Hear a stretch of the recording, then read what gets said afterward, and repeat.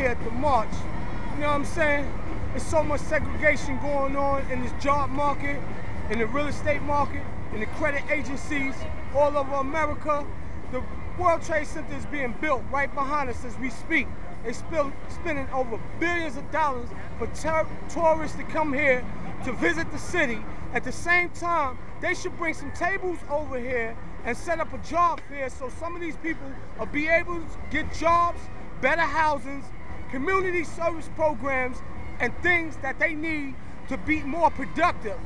I mean, it's hundreds and hundreds of people, thousands of people out here for the same cause.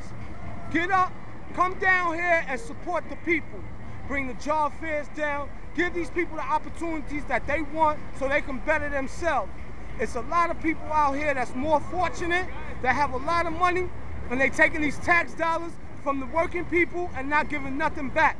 They need to bring some jobs over here. The World Trade Center is being built right there. They should bring some job fair tables over here, set up some tables, take some resumes and some applications, bring some more job fairs down here, and give the people what they want and what they're looking for. That's what's up.